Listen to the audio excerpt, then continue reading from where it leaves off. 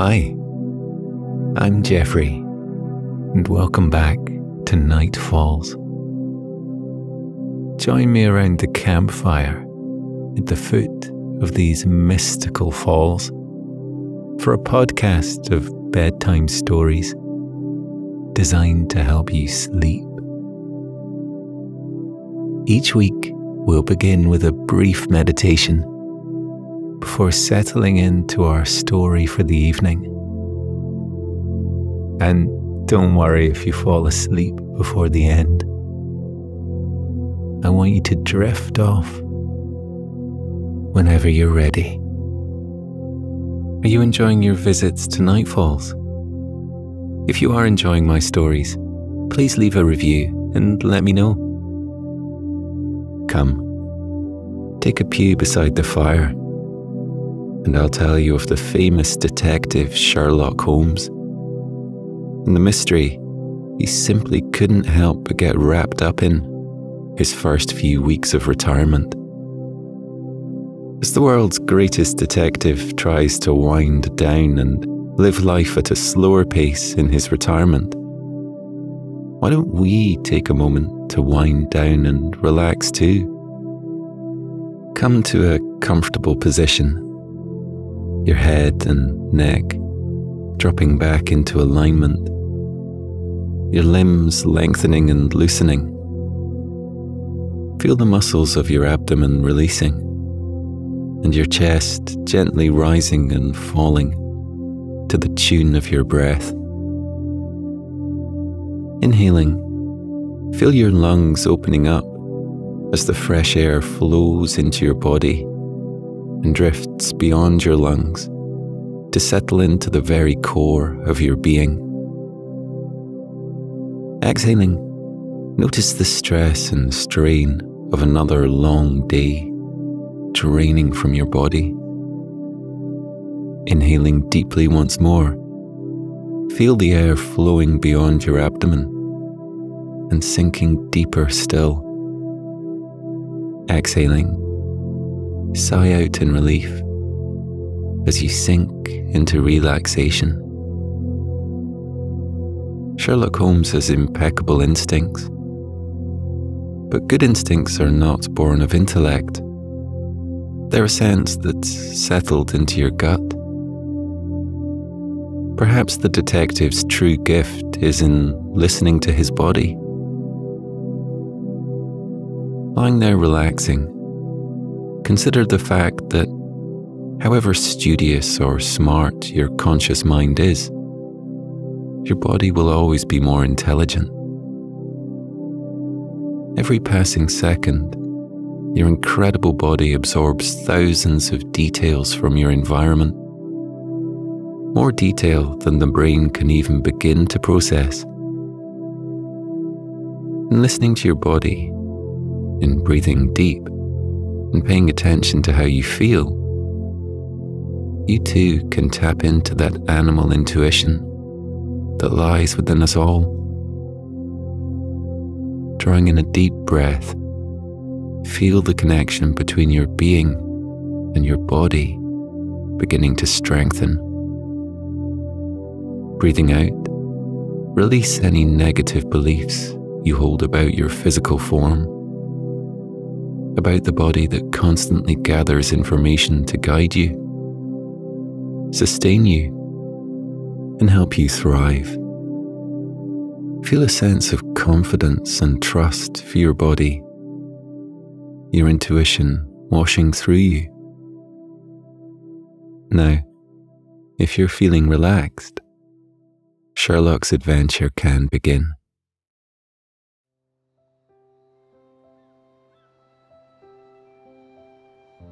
The hotel he was residing in was exemplary. It had been recommended to him by his landlady, Mrs. Hudson, who had stayed here a few times. Yes, all was well, apart from that one thing. It was none of his business, not his concern at all. However, it was bothering him somewhat. A noise outside his door caused him to look away from the window. And there it was again. The heavy tread of a shoe where there used to be a light step. That small sigh where once there'd been a happy song. And a solitary knock at the door had replaced the joyful double tap of previous days. "Come in, Mrs. Pemberton," Sherlock called out to the landlady and owner of Inglewood View Hotel. Mrs. Pemberton came into the room carrying a breakfast tray. Sherlock noticed the tiredness in her eyes, one which had been present for days now.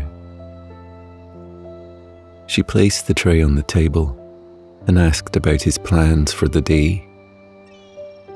Her smile looked a little forced. He gave in to his curiosity and asked Mrs. Pemberton what was bothering her. She attempted to wave his concerns away, but he gently explained how talking about a problem often helped to provide a solution. And so, Mrs. Pemberton explained what was vexing her.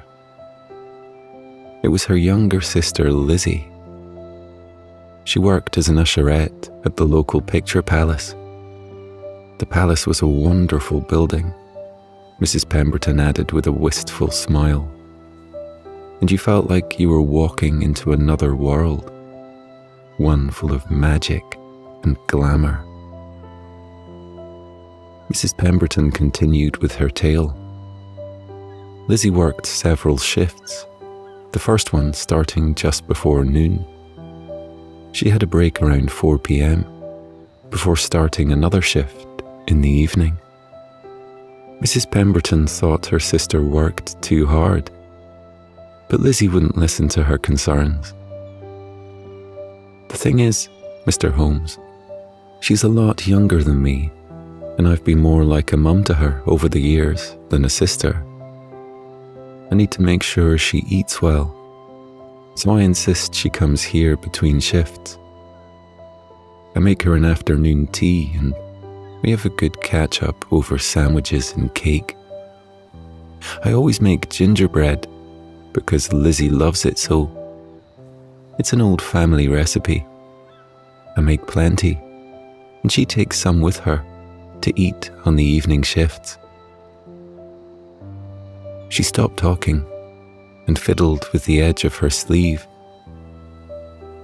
Sensing Mrs. Pemberton was attempting to gather her composure, Sherlock insisted she sit down. Once she was seated, he poured her a cup of tea and placed it into her hands. She gave him a grateful smile. Sherlock asked her to continue talking. "She stopped eating, Mr. Holmes. Well, not completely. She does eat something, but she picks at it. And as for the gingerbread, she barely touches it. She doesn't take any with her. That has never happened before. She's lost her appetite, Mr. Holmes. And that can only mean one thing. Something is troubling her." "And it's troubling you too," Sherlock observed. "I assume you've asked her what's wrong." Mrs. Pemberton confirmed she had, but Lizzie claimed nothing was amiss. But Mrs. Pemberton knew her sister was lying, because Lizzie wouldn't meet her eye when questioned.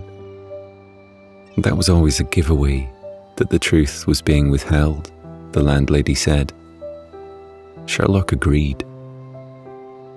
Mrs. Pemberton put the cup down, stood up, and smoothed down her dress. She apologized for taking up his time over such a trivial family matter, and said she better get on. She had 1,000,001 things to do. Before Sherlock could say another word, she swiftly left his room, closing the door firmly behind her. Sherlock returned to the window and mulled over her words. Even though he'd only known Mrs. Pemberton a short while, her organised manner, thoughtful ways and kind words had made a good impression on him. And this mystery about her sister intrigued him. But he'd retired from the detective business. He'd put it all behind him. His focus went to the view in front of him, and the pier which took pride of place in the very centre of Inglewood Bay. The picture palace where Lizzie worked was at the end of the pier. Perhaps he could take a stroll towards it, and if by some chance there was a film playing which caught his eye, he could go inside and watch it. And if Mrs. Pemberton's sister was there, it would only be polite to start up a conversation with her. There'd be no harm in that. No harm at all. Sherlock had planned to walk along the coastal path to the lighthouse today, but the thought of a mystery was much more appealing. He smiled to himself. It seemed a detective never truly retired. Leaving his rooms a short while later, Sherlock walked along the promenade. He tipped his hat in greeting to those residents who were already becoming familiar to him. The smartly dressed retired major, with his flamboyant moustache and his formal salute of a greeting to everyone he passed. A group of uniformed nannies, expertly manoeuvring their silver cross perambulators along the path, simultaneously chatting to each other, whilst keeping a dutiful eye on the small wards inside their carriages. Elderly ladies regally dressed in fashions from the last century and looking as if they didn't care for those drop-waisted dresses which the younger women were wearing. Sherlock sauntered along the pier, admiring the ornate iron railings and smooth floorboards beneath his feet, through which came glimpses of the swirling sea below. The gift shop caught his attention. He'd promised Watson and Mrs. Hudson he would send regular correspondence from his seaside residence, and he'd been as good as his word and sent detailed letters every few days. Perhaps it was the warmness of the day, or the pleasant sound of the sea lapping over the sand, or even the friendly face of the young man behind the counter. But Sherlock felt the impulse to purchase a couple of vibrant postcards with the cheerful message of "Wishing you were here" printed on them. A wry smile alighted on his face as he bought them. If Watson and Mrs. Hudson were here, they wouldn't take kindly to him investigating a mystery when he was supposed to be taking things easy. Furthermore, they wouldn't appreciate it was a mystery for which he wouldn't be paid, but solving it would be sufficient compensation for him. His thoughts turned to the conundrum in mind. In his wisdom, he considered he already knew why Lizzie Pemberton may have lost her appetite. He'd come across other cases like this in his time. The answer was a simple one. Lizzie must have found herself in a romantic entanglement of some kind, the kind which caused a person to lose interest in food. He nodded to himself. Yes, that was the most likely cause. He would discreetly talk to Lizzie and discover what or whom was behind her lack of appetite. Perhaps he'd be able to assist her somehow, but only if Lizzie requested his help. Satisfied the mystery had already been solved, Sherlock made his way past the row of shops and cafes on the pier until he reached the picture palace. It was an impressive sight, with its facade of cream-coloured curved arches, red bricks and dark oak doors. The brass handles had been polished to perfection, and recently too, going by the absence of any fingerprints on the metal. Sherlock entered the building and stepped onto the thick red carpet. Mrs. Pemberton's earlier words came to him. Her comments about walking into another world full of magic and glamour. That's exactly what it felt like. A wide, open staircase faced him, elaborately curved banisters at either side.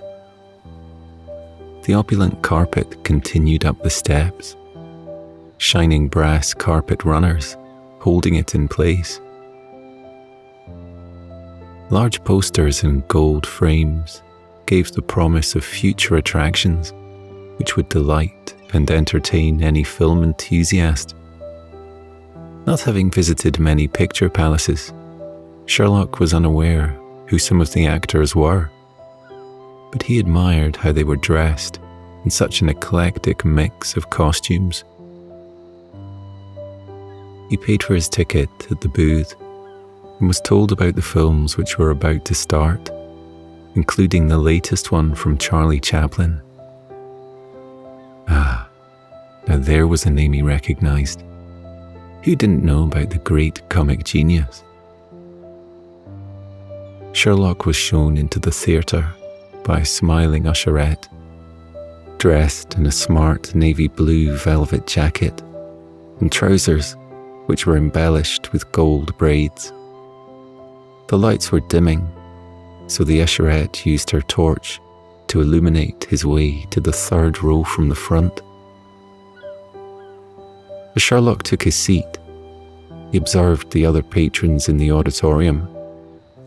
There were 9 of them, all sitting in the rows ahead of him and at a respectful distance from each other.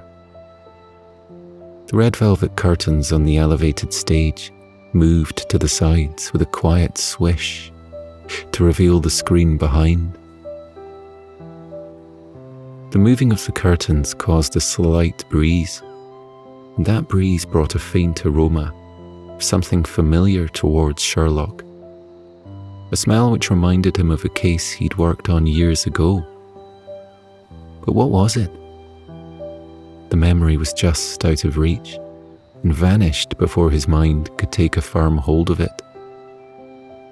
The scent disappeared into the ether, and Sherlock forgot all about it as he got lost in the entertaining antics of Mr. Chaplin. Intermission time soon rolled around. The lights came up, and a couple of usherettes holding trays walked down the aisles. Lizzie Pemberton was one of them. Sherlock walked over to her and looked at the tempting array of chocolate bars which filled the tray. Having met Lizzie a few times at the hotel, he greeted her by name and struck up a conversation. He intended to turn their talk to matters of the heart, which would hopefully lead to the reason behind Lizzie's diminished appetite. Feeling confident, Sherlock expected her answers to confirm that, yes, she was involved with a new beau, and yes, the relationship had affected her appetite. But her answers didn't go that way. She explained how she was in a long-term relationship with a gentleman called Patrick, and there was talk of an engagement on the horizon. Changing tact, Sherlock talked about Mrs. Pemberton's baking skills, and, in particular, how delicious her gingerbread was. Didn't Lizzie agree? That's when the situation got interesting. At the mention of gingerbread, Lizzie averted her gaze and shifted from one foot to the other. Even though there were customers behind him, Lizzie abruptly turned around, walked back along the aisle, and disappeared through the doors at the end. What was it about Mrs. Pemberton's gingerbread which had upset her so. He wandered back to his seat, whereupon that intriguing aroma returned to him. Where was it coming from? And what was it? He sat down and inhaled gently. It was a spice. Of that he was certain. He cleared his mind and let the memories come to him. It was 7 years ago. He was following up a lead on a mother-of-pearl necklace which had been taken from the home of a duchess. His investigation had led him to some unfamiliar back streets in London, which were dotted with bakeries, selling a mouth-watering array of goods. So tempting was the smell that he'd stopped at the nearest bakery and bought an assortment of food, which he'd later shared with Mrs. Hudson and Watson. It had been Mrs. Hudson who'd remarked on the addition of a certain spice in one of the sweet loaves, and how it was unusual to have nutmeg at a time other than Christmas. As his memory of that time intensified, he realized it was indeed nutmeg which was scenting the air. He glanced at the people in front of him. The fragrance was coming from one of them, but he could hardly move amongst them inhaling as he went. It wouldn't be polite. Some instinct told him he needed to discover the source of the nutmeg. Why? He didn't yet know, but the answer would reveal itself in due course. The next film began, and for a short while, Sherlock was lost in the action. But his attention soon drifted to the other people in the cinema, and he wondered why they were here at this early hour. He looked at the young man on the next row. He was wearing a pressed shirt and linen trousers, his hair swept back with not one strand out of place. The way he kept looking at his watch made Sherlock wonder if he were expecting company. Perhaps a date? Had the poor chap been let down? Or maybe he was passing time until he did meet up with a lady friend. There was an elderly woman sitting at the end of the row in front of him. A friendly-faced woman, possibly in her 70s, who had a wicker basket on her lap, covered in a checked tablecloth. She aimed a smile at everyone who caught her eye and mentioned the clement weather as though hoping to start up a conversation with them. On the front row, an elderly chap was wrapped up snugly in a thick coat despite the warmth inside the building. Maybe he felt the cold more than others and needed to keep warm. Sherlock had noticed his head lolling to one side now and again, giving the suggestion he had fallen asleep. Sherlock stayed inside the picture palace for a few more hours. He was hoping to speak to Lizzie again before he left, but she was nowhere to be found. He returned to the hotel, feeling a little despondent. He hadn't told Mrs. Pemberton he would attempt to solve the mystery of Lizzie's appetite, but he'd been hoping to present her with a fait accompli, thus leading to an improvement in Mrs. Pemberton's spirits. Alas, it wasn't to be. At least, not for that day. But retirement or not, Sherlock Holmes did not give up easily. He would solve the mystery, somehow. He headed to the dining room to place his order for his evening meal. He came upon an interesting scene. Mrs. Pemberton and her sister were sitting at the table near the bay window, a veritable spread of a feast between them. Despite the treats on offer, neither woman was eating. There was a heavy silence in the air, with unspoken words on the lips of both women, who glanced at each other frequently before looking away.